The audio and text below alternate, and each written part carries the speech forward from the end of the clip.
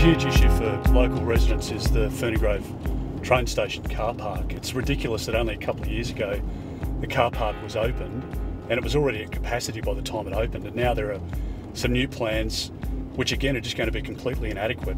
It's not going to cater for the number of cars that need to park. There's a block of land actually just across the road here that could be used for a multi-level car park. It would alleviate a lot of the problems and the state government won't look at it. So I want to make sure that any option they consider is going to be adequate, because the options the Queensland government's looking at the moment for extra car parking is just not going to cut it.